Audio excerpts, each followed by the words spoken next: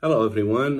Today we're going to discuss another subject of debunking anti-communist. With that, I'll leave the subject to my grandson Tristan. Go ahead, Tristan. All right, thank you. So today specifically, I wanted to address the arguments against communism that basically goes like this. Essentially, the argument is that employers in a capitalist society should be able to exploit and extract the surplus value produced by the workers that they employ, because they are the ones that provided the opportunity for employments. Now, the big flaw in this argument for me is that it doesn't refute necessarily the view that exploitation and extraction of surplus value takes place within capitalist society.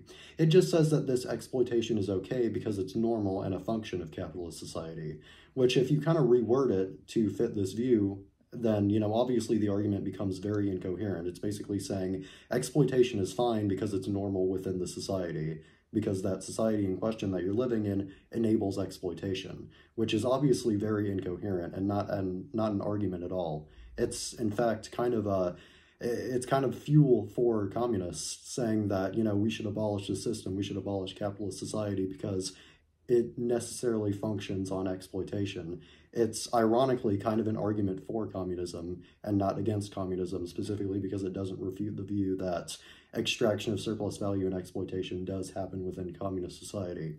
So yeah, that would pretty much wrap up the subject, wrap up the video. I know it was pretty short, but this argument is pretty dumb, so It's pretty much answering one of the viewers. Yeah, the argument's pretty dumb, so it doesn't take too much to refute it, take it down. Anyway, that would pretty much wrap it up. Thank you for watching, and we will see you next time. Thank you.